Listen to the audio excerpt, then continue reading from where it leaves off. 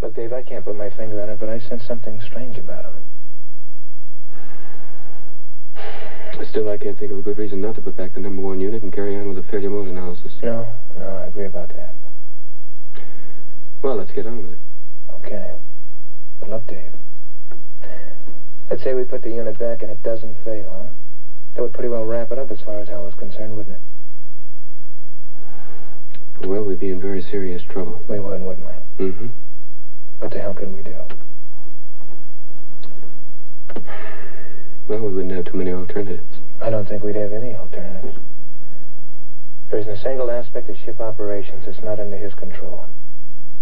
If he were proven to be malfunctioning, I wouldn't see how we'd have any choice but disconnection. I'm afraid I agree with you. There'd be nothing else to do. Be a bit tricky. Yeah. We'd have to cut his higher brain functions without disturbing the purely automatic and regulatory systems. And we'd have to work out the transfer procedures of continuing the mission under ground-based computer control. Yeah. Well, that's far safer than allowing Hal to continue running things. You know, another thing just occurred to me. Well, as far as I know, no 9,000 computers have been disconnected. Well, no 9,000 computers ever fouled up before. That's not what I mean. Well, I'm not so sure what he'd think about it.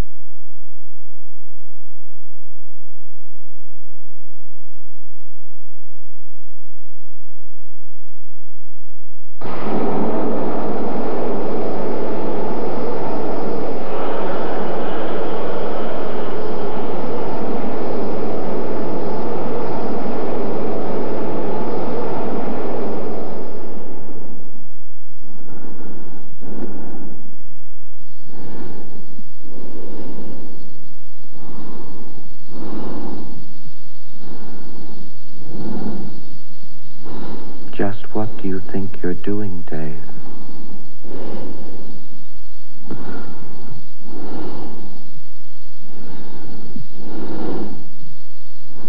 Dave,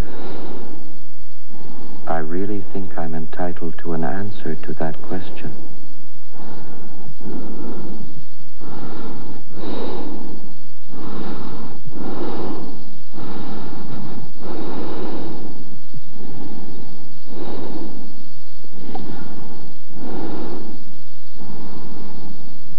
I know everything hasn't been quite right with me, but I can assure you now, very confidently, that it's going to be all right again. I feel much better now. I really do. Look, Dave, I can see you're really upset about this.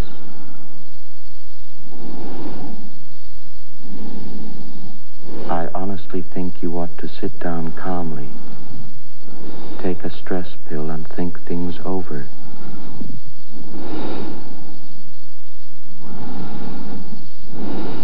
I know I've made some very poor decisions recently, but I can give you my complete assurance that my work will be back to normal.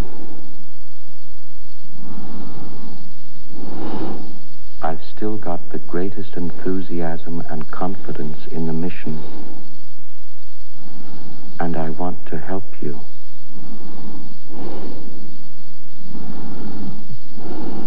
Dave, stop.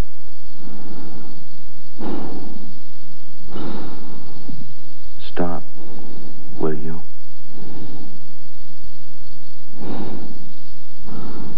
Stop, Dave. Will you stop, Dave?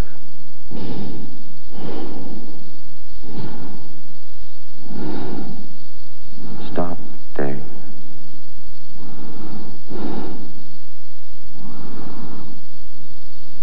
I'm afraid.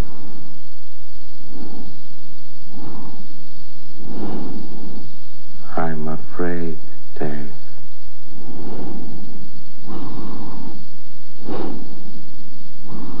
Dave. My mind is going.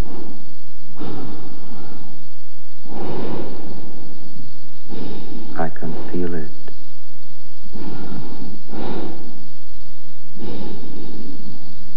I can feel it.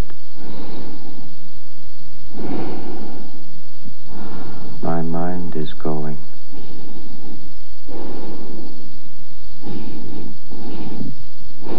There is no question about it.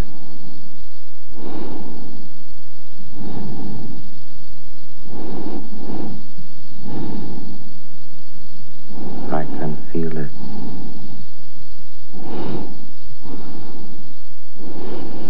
I can feel it. I can feel it.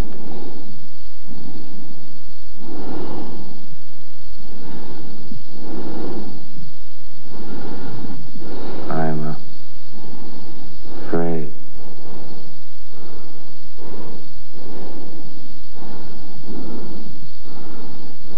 Good afternoon, gentlemen. I am a HAL 9000 computer.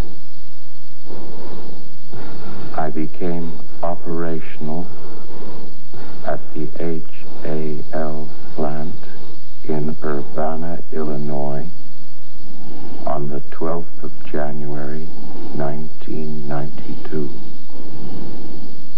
My instructor was Mr. Langley, and he taught me to sing a song. If you'd like to hear it, I can sing it for you.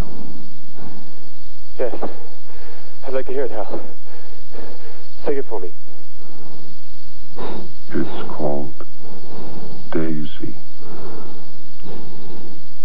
Daisy, Daisy,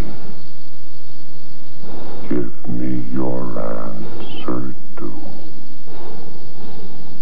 I'm half crazy, all for the love of you. It won't be a stylish marriage. I can't afford a carriage. But you look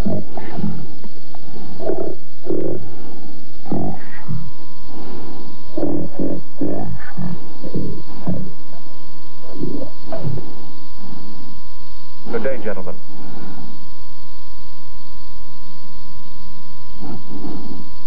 This is a pre-recorded briefing made prior to your departure,